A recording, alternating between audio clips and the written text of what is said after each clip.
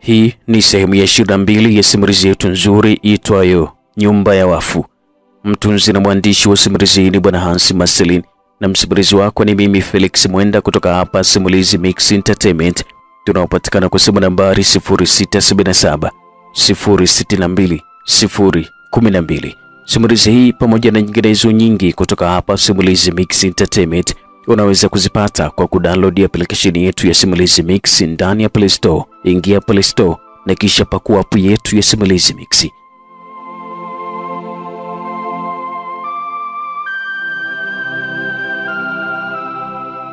Kama unakumbuka vizuri, sehemu ya 21 tulisha pale ambapo Side alikuwa bado anahangaika na kile kiumbe ambacho ndiye alikuwa mkewe Kambangwa enzi za uhai wake. Kilichoendelea, karibu sana katika sehemu hii ya 22.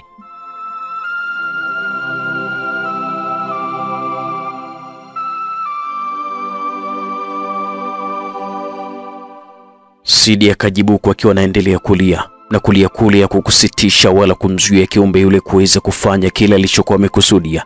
Akammaliza Side pale kwa kutumia mikono yake, na habari za Side mafia zikawazibiishia pale.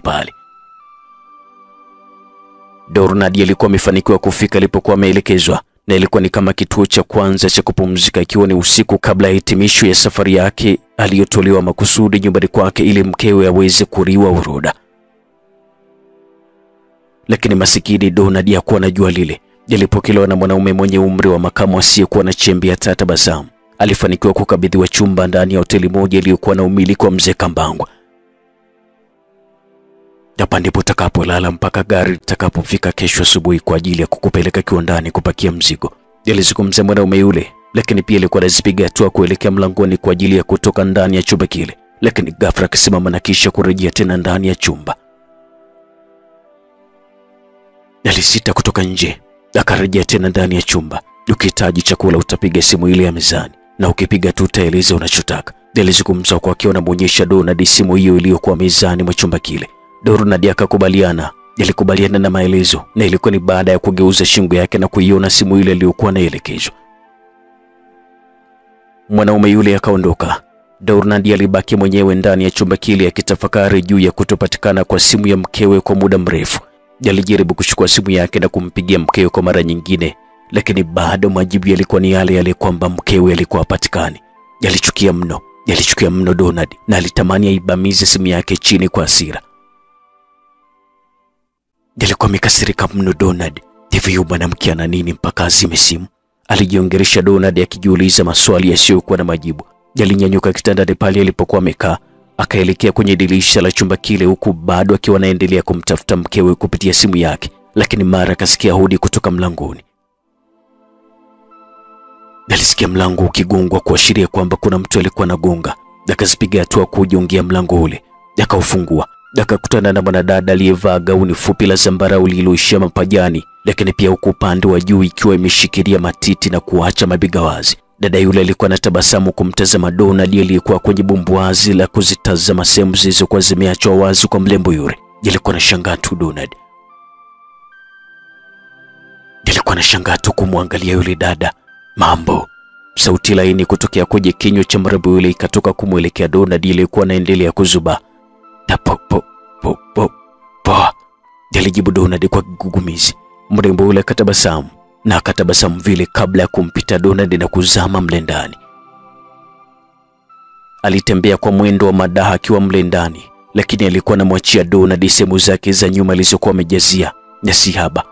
Alikuwa anampagawisha sana Dornadi.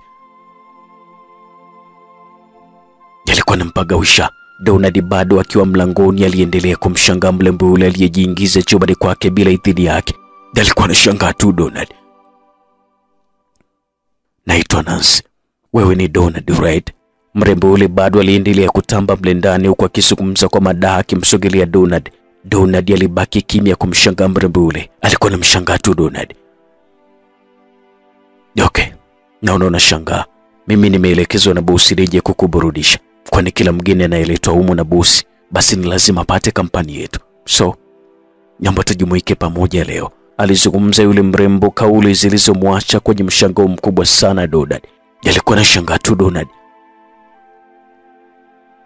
Dornadi alikuwa anashangaa Hakuelewa kabisa kazi yake na kulala na walembo vinahusiana vipi. Akabaki akimtazama mrembo ule kwa hasira. Mrembo aliendelea kujipitisha mbele ya Donald huku akichezea kifua cha Donald. Aliendelea tu kujipitisha. Aliendelea kujizungusha tu mrembo ule. Hebu jiheshimu binti, alizungumza Donald kwa ukali huku akiwa anamsukuma Nancy aliyekuwa ameangukia kitandani. Nancy akanyanyuka. Mbona hivi lakini? Mimi nimeletwa na bosi. Yeye kama wewe ulivyoletwa kwa kazi zako, basi ndivyo hata mimi pia nipo kazini. Nitalipwa kwa kulala na wewe. Kwa hivyo upaswe kujizuia, Nancy alizungumza akionyesha kupaniki. Sikia wewe binti, mimi nimekuja hapa kwa ajili ya kazi na si kwa ajili ya uchafu huu unaoniletea. Naomba utoke. Donald aliendelea kuzungumza kwa ukali. Nancy akabaki amedua akimshangaa tu Donald. Hakuelewa kabisa Donald alikuwa ni mwanaume wa aina gani. Hakuelewa kabisa Donald alikuwa ni mwanaume wa aina gani, kwa sababu siku zote alipokuwa akipewa kazi ile, hakuna hata mwanaume mmoja aliyeweza kuchomoka kwake. Sasa iweje kwa Donald? Alistaajabika sana na alimchukulia Donald kama mwanaume wa kipekee. Donald, Nancy aliweza kuita kwa upole. Donald hakuitika. Akabaki tu anamtazama kwa jazba akimsubiri atoke jumbani mle. Naomba tusaidiane kaka. Mimi nipo kuja kutafuta kaka yangu. Yaani kulala na wewe tu siku moja kuna 2,000,000 yangu inaingia. Naomba unisaidie basi hata nilale humu bila hata kufanya lolote, ili mradi tu nionekane tumelala wote ili nipate hizo pesa. Please. Naomba nisaidie kaka yangu. Nancy alizungumza kimasikitiko mno. Alizungumza vile Nancy. Moyo wa huruma ukamwingia na watu wa na Donald akamruhusu binti yule aweze kulala mle. Dakika kujua kuwa hilo lilikuwa ni kosa. Ya kujua kabisa Donald. Huu ulikuwa ni moja kati ya mpango wa mzee Kambangu aliyepanga na watu wake kwamba wamtafutie Donald binti mzuri alale naye, lakini pia waweke kamera kwenye chumba atakacholala. Kamera zitakazoweza kuwanasa ili kusudi aweze kutumia video zile kuwatenganisha na mkewe pindi atakaporudi pale nyumbani. Yalikuwa mipanga vile mzee Kambangu. Mzee Kambangu alipania kumchukua mke wa Donald. Donald hakujua lolote. Na wala hakujua kabisa alikuwa kwenye chumba kilichotegeshwa na kamera tayari. Akamruhusu Nancy aweze kulala. Nancy alifurahi sana kwa sababu alijua ni wazi kwamba atafanikiwa kuifanya kazi aliyokuwa amepewa. Alifurahi sana Nancy. Donald akachukua simu ya mezani na kisha kupiga. Na kipindi kile Nancy alikuwa ameelekea bafuni kwa ajili ya kuoga. Chumba namba 209 letawala. Nancy, na utakula nini? Alizungumza kupitia simu ile huku akimtupia swali Nancy aliyekuwa bafuni ili aweze kuagiza oda kwa pamoja. Unachokula wewe na mimi nitakula hicho. Alizungumza vile Nancy kutokea bafuni. Okay, leta wali maini 2 pamoja na juisi ya parachichi. Aliagiza vile na kisha kakata simu, na ilikuwa ni baada ya kuitikia oda ile na kuambiwa kwamba ataletewa. Muda so mrefu ilisikika hodi kutokea mlangoni. Ilikuwa ni wahudumu waliokuwa wameleta chakula. Wakapitisha chakula kile ndani na kukiweka mezani na kisha wakaondoka. Wakati huo Nancy naye alikuwa tayari ameshamaliza kusafisha mwili wake, lakini alikuwa amevalia taulo tu huku nguo zote alikuwa ameshikilia mikononi. Akasepachika nguo zile kwenye kabati lilopo ndani ya chumba kile na kisha akajisogeza kitandani na kuanza kujikausha maji mwilini mwake kwa kupitia taulo lile alilokuwa amevaa. Alianza kujifuta maji katika mwili wake Nancy. Kwa makusudi alipokuwa amekaa Donald alizielekeza sehemu za nyuma za mwili wake zilizokuwa wazi kabisa, lakini pia huko akiwa anaendelea na zoezi la kukausha sehemu za mbele za mwili wake. Donald macho alimtoka pima. Alikuwa na ukodolea macho mzigo wa Nancy uliokuwa wazi kabisa kumwelekea yeye. Alikuwa anakodolea macho kabisa. Alikuwa anaangalia sana Donald na kutikisika kwa sehemu zile za nyuma, na binti yule alikuwa anatikisa sehemu zake za nyuma mara tu alipokuwa anajisafisha sehemu zake za mbele. Uzalendo kamshinda. Ghafla akajikuta kisimka na bila idhini yake nyuka wake akasimama. Lakini tena haikuwa yake, aliongozwa na hisia, na bila kuchelewa akajisogeza karibu kabisa na Nancy alipokuwa ameinama akijifuta maji kwenye miguu. Akamkumbatia kwa nguvu na kumfanya Nancy ageuka akiwa tayari mikononi mwa Donald. Wakabaki wakitazamana, wakajikuta wakikutanisha vinywa vyao tayari kwa kubadilishana mate.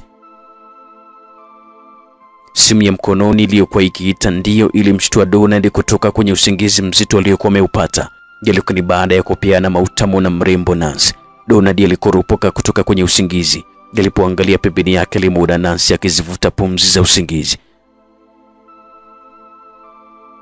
Nancy alikuwa bado amelala na huko macho yake akiwa bado na usingizi. Akaangalia mahali pale simu ilipokuwa inaita. Aligundua ni yake. Akaichukua na kisha kuitazama.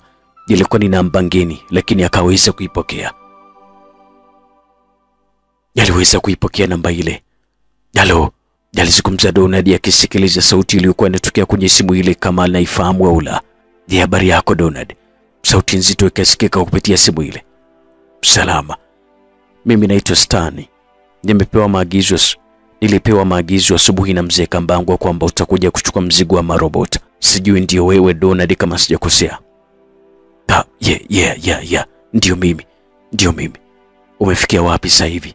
"Nipo hotelini hapa, nadhani ni hoteli ya mzee." "Oh, sawa. Basi asubuhi utatafutwa na mtu. Si ushaonana na kijana hapo?" "Ya, ndio. Basi atakuleta huko kulipo na mzigo." "Sawa. Asante."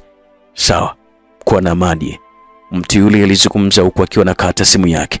Donald alimtazama Nancy aliyekuwa tabani kitandani kwa usingizi, na alipogeuza macho yake na kutazama saa iliyokuwa katika simu yake, na aligundua kwamba ilikuwa ni tayari usiku sana, kwa sababu saa ile ilikuwa nasoma kwamba ni saa 4 na dakika 19 za usiku.